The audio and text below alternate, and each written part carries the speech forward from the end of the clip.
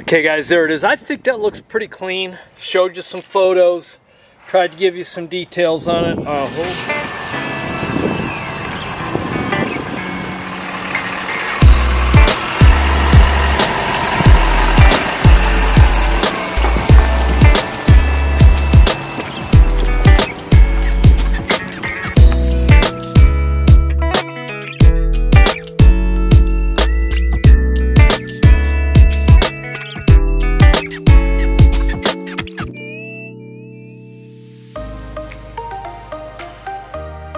Hey y'all, welcome to this episode of Easy Street Garage. Today we're in studio and we're going to talk about how to secure a couple compartments that are unsecure in your Airstream. You're going to want to stay tuned to this.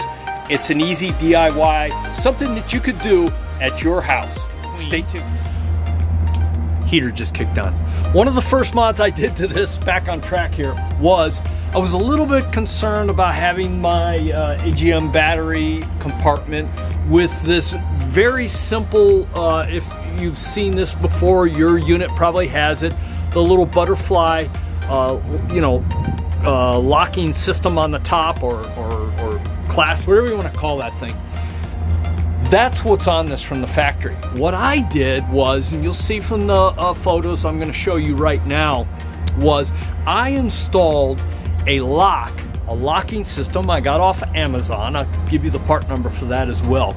But I put that lock on the front to give me a little bit more security on my AGM battery box. So something you guys might want to consider.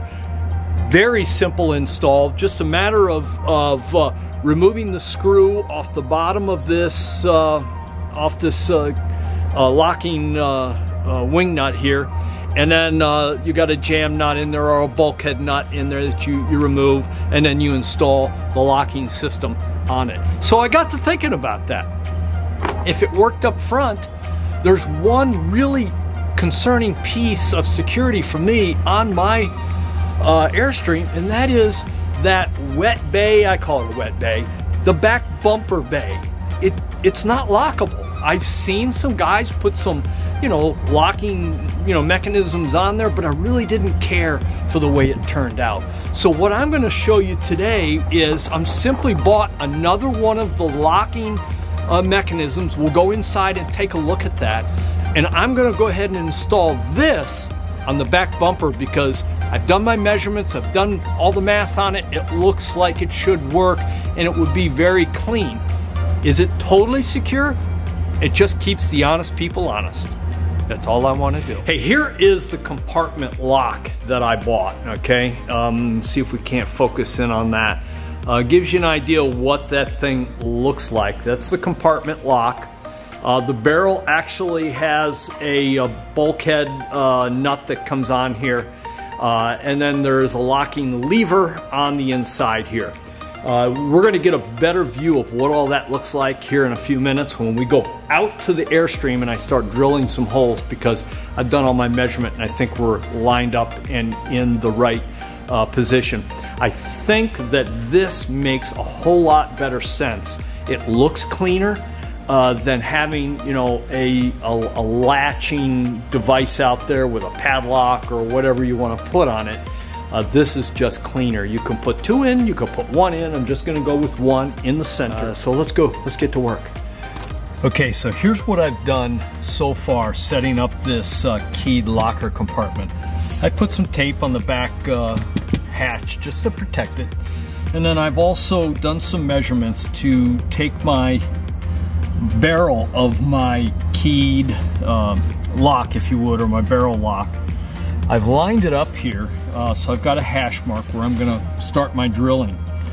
When you assemble this, so when I put this through the hatch or the compartment back here, this device, this little plate that you see right here, has a little step down. When you buy this kit, there's actually a straight lever, and then there's an angled lever. You can see how that's angled right there. That basically connects at the bottom of the barrel on the bottom side of this hatch. My hope is that this step in this this lever, this little latching device, is going to be enough to get me down this offset and below the bumper. So this configuration, as you see it, you see how that lines up on there? That should give me the locking configuration I need for this back. I'm going to go ahead and punch this also, so I have a center punch for my drill bit to start.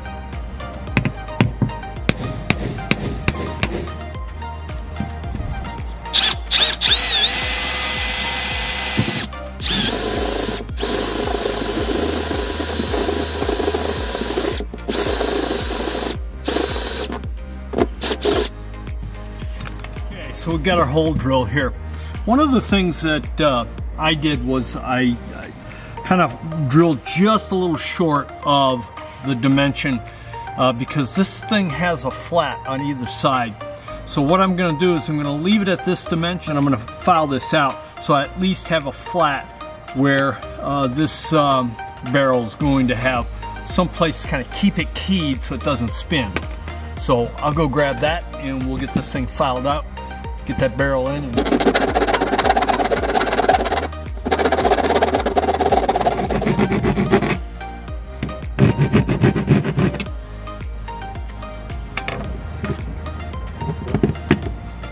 We've got this filed in here now. It kind of locks into place, so I like the way that worked. So again, drill your hole undersized. Use a rat tail file to go ahead and oblong the hole so that you have this locking barrel kind of fits into this thing keyed where you have some straight edges on either side. And that's what I'm kind of referring to as the keyed location of the barrel lock. The other thing too is this barrel does have a gasket on it, so I've got the little gasket seal in place now, and so this thing should just drop right in. And now we're gonna bring our attention to the underside where I do have the bulkhead nut. So we're gonna go ahead and screw this thing in.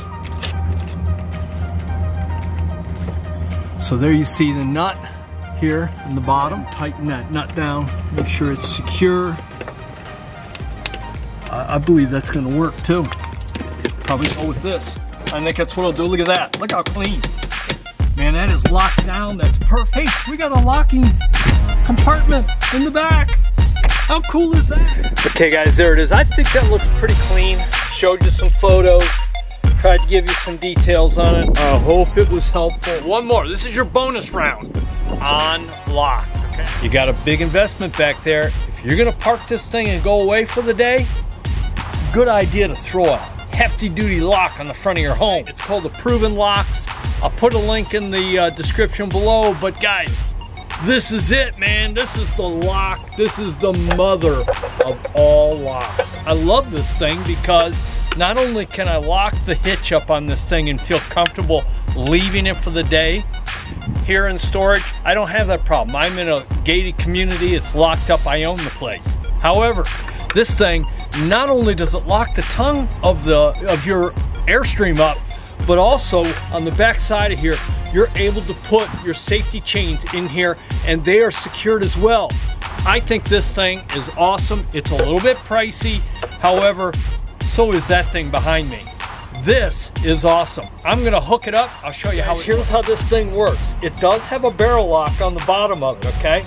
So once you open up that barrel lock and pull the front lock mechanism off like this, it also has a fixture that comes out the bottom, looks like this. This fixture is designed to go up into the ball hitch and then you lock it down. The next piece of the puzzle is you gotta take this monster and you gotta take your safety chains and secure your safety chains inside the housing. If you're going away for a day, it really gives you a peace of mind that your house is secure. So there you get a good idea. Your safety chains are secure up into this housing. The next thing you're gonna do is you're gonna take the housing and you're gonna slide all this mechanism together like that. Now you're secure. You gotta put the barrel lock back on. Here's the barrel lock. It just goes right in this receiver in the front end. You slide the bolt up, you turn your barrel key, and guys, we're locked up. It's secure. Chains are secure. And I feel pretty good if I gotta leave for the day that my investment is protected.